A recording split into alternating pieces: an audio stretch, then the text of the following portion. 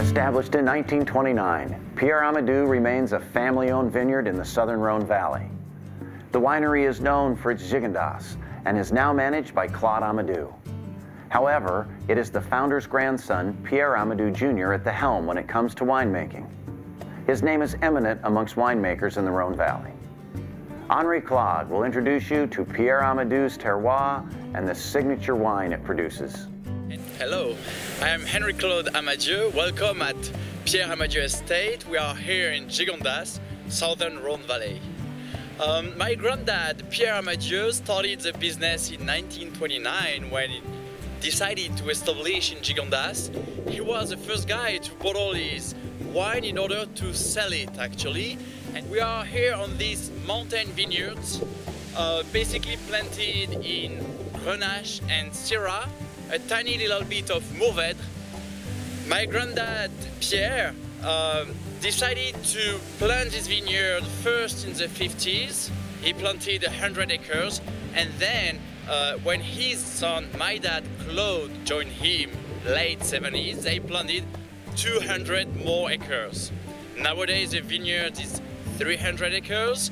We are in this beautiful place of Dentelle de Montmirail, this mountain chain, on limestone and clay soils, which will provide the wine some nice freshness, spicy notes, and very earthy features. I would like to introduce you to this wine out of this part of the estate. We are here in Grand Roman.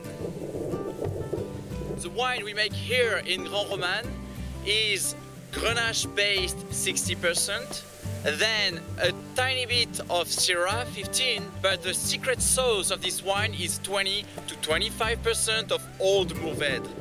This Mourvèdre were the first planted by my granddad. These vines behind me, okay, they were planted in 1954. They will develop some very nice perfumes and very floral notes thanks to this old Mourvèdre. Here on the estate, as you can see, on this mountain, we have some very hard growing conditions on limestone and clay soils, very poor soils. The vine has to express its best. Then the climate is very changing, as today is a good example.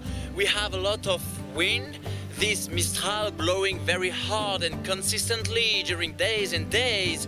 It just cleans the vineyard. It's our best, it's our secret weapon, I would say. It will clean the vineyard out of the pests, of the disease, and so we don't need any pesticide, any chemicals in the vineyard. It's done naturally. We are just blessed to have these conditions. It needs, of course, a lot of time, passion, energy to grow in here, but then the best gift we can have, it's in your glass.